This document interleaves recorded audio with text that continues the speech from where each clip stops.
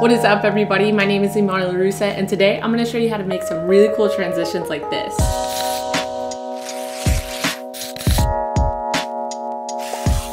This is going to be beginner's tutorial, but I'm going to be using Photoshop and After Effects for this, so let's go. Let's start off by opening Photoshop. Create a new document and change the width and height to fit your composition size. I'm going to be using 1920 by 1080. So to create this effect, we're going to be using brushes to create the patterns. And you can use any brush you like. So for this first one, I used the torn paper brush. I found a free version on Brush Easy. I'll leave the link in the description below. Once you downloaded the zip file, you'll extract it and you'll see this type of file. To import this brush, you can go to Window, Brushes, and then you'll click on these three little lines on the right, then click Import Brushes. And that's where you'll find the brush that you downloaded. So we're gonna be creating this animation in Photoshop. In order to do that, we need to go to Window, Timeline, and then Create Frame Animation. And then you're gonna click on these little three lines that has a cursor in it. Looks like the After Effects composition layers. Then we're gonna create a new layer and then delete our background. So we'll just unlock it and then delete. We'll zoom in and we see that this layer is extended out for quite a bit of time and we only need a few frames of it. So depending on how fast you want the transition to be is going to depend on how many frames you need. But typically I stick between 2 and 4 frames because we want it to have kind of this stop motion feel to it. The aesthetic is torn paper and brush strokes, and those are typically handmade, kind of like stop motion. So we're gonna cut this frame by going over to the scissors on 4 frames, and then we're just gonna delete the layer on top. So now we just have one clean layer that is 4 frames long. Next, we're gonna go over to our brushes panel and click a brush in our torn brushes preset. So with this specific brush set, I noticed that I see the crosshairs, but I don't see the outline of the brush, and that's just because the brush is really big. You could just decrease it by hitting the left bracket on your keyboard. So for this first transition, I want to go from left to right, but as you can see, our brush goes up to down. So we need to rotate it 90 degrees so that it goes left to right.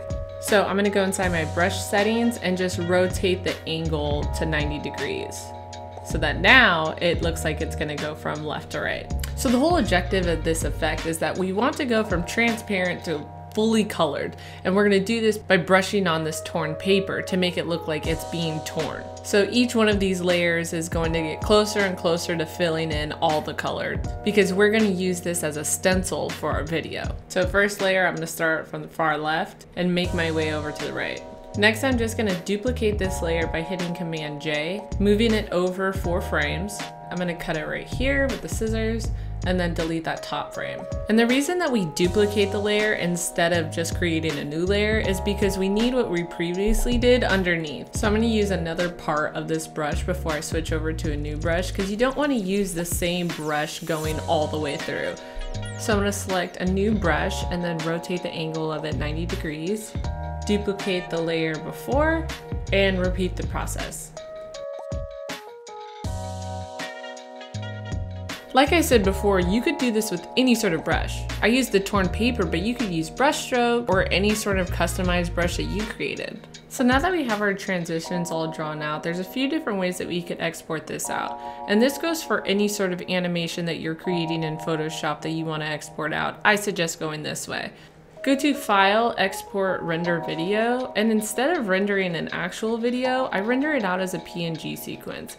So let's make sure to label our file and select the destination of where it's going to go. Then instead of Adobe Media Encoder, we're going to go to Photoshop Image Sequence. Change the format to PNG. You want to use PNG because PNG has an alpha channel in it. Alpha channel is transparency. And then you want to change the alpha channel to straight unmatted.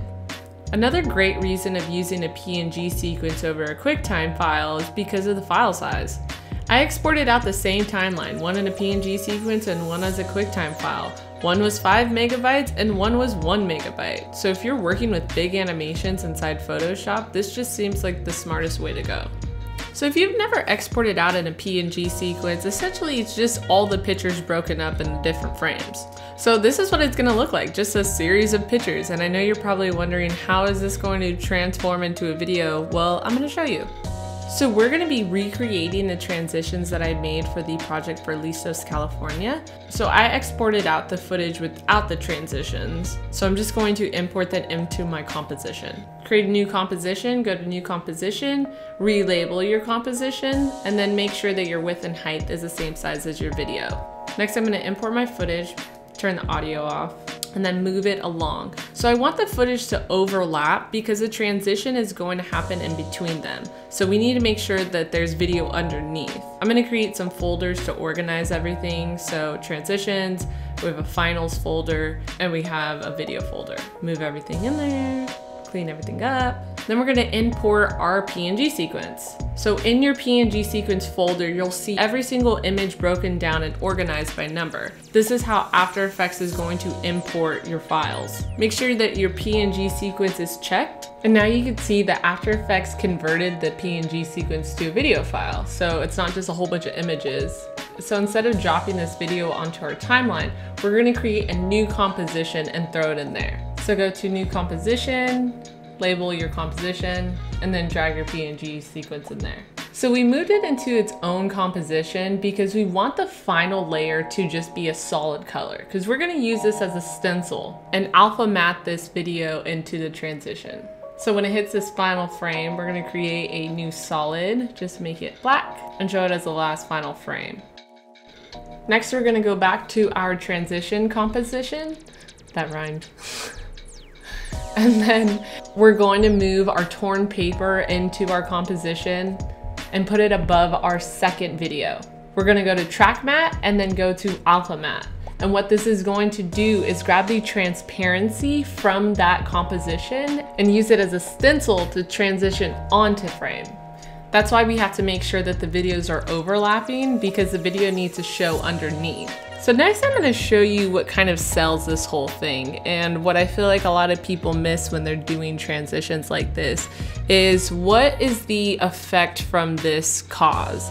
Like, what happens from a paper being torn in this direction? Like, if papers are really moving, then the papers behind it should move. The papers in front of it should move. So in the second video, I already changed the position to move from right to left. And so I'm going to move the transition to also move from right to left, because that's the direction that the video is moving into. So I'm just gonna flip this. So I'm gonna go to scale, unlink it, and then add negative onto the left number, which in this case is 100. This is going to flip our composition so that it goes from right to left. This is looking good so far. I'm gonna import the brushstroke one too. Now that I've made this directional change onto my transition, I'm gonna also change the position for the video to underneath to reflect that. So I'm just gonna add a small position, move it a little from the right to left, add an easy ease on it, alter the speed, and boom. And that's gonna be it. I hope this tutorial was useful. If you end up using this, I'd love to check out what you made. Thank you so much, guys, for your support. I super appreciate it.